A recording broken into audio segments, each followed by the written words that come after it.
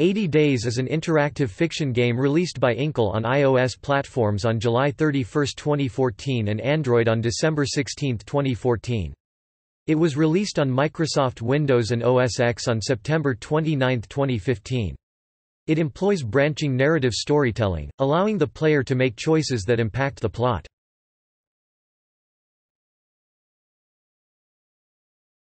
Plot and gameplay.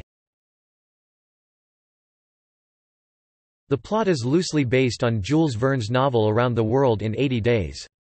The year is 1872 and Monsieur Phileas Fogg has placed a wager at the Reform Club that he can circumnavigate the world in 80 days or less. The game follows the course of this adventure, as narrated by Phileas Fogg's manservant Passepartout, whose actions and decisions are controlled by the player. After leaving London on an underwater train to Paris or a calèche to Cambridge, the player can choose their own route around the world, travelling from city to city. Each city and journey contains unique narrative content. The developers estimate that on one complete circumnavigation of the globe players will see approximately 2% of the game's 750,000 words of textual content. In their role as valet, players must manage finances, their master's health, and time as well as buying and selling items in different markets around the globe. The choices made by the player in story sections can also have a large impact on how the journey proceeds. The game has several secrets, Easter eggs, and hidden endings, as well as several references to Verne's works, including 20,000 Leagues Under the Sea and From the Earth to the Moon. The game is also partly inspired by the steampunk genre, featuring such elements as sapient mechanical transport, hovercraft, submersibles, and an entire city that walks on 4 gigantic legs.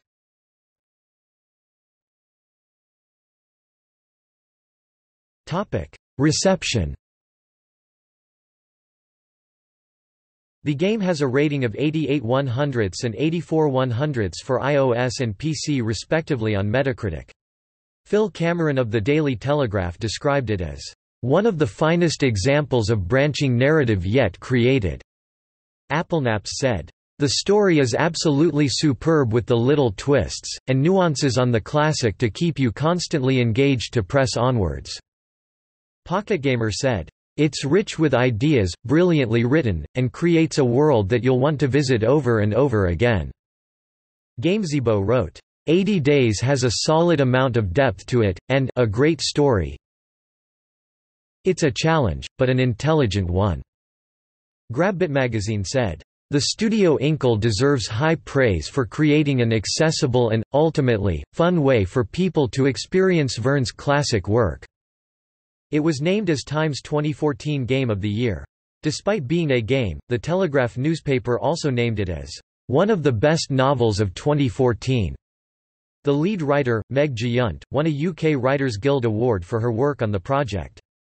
The game received 4 BAFTA nominations in 2015, for Best British Game, Best Story, Best Mobile Game and Game Innovation, as well as 3 IGF nominations for 2014, for Excellence in Design, Excellence in Narrative and in the Grand Prize category.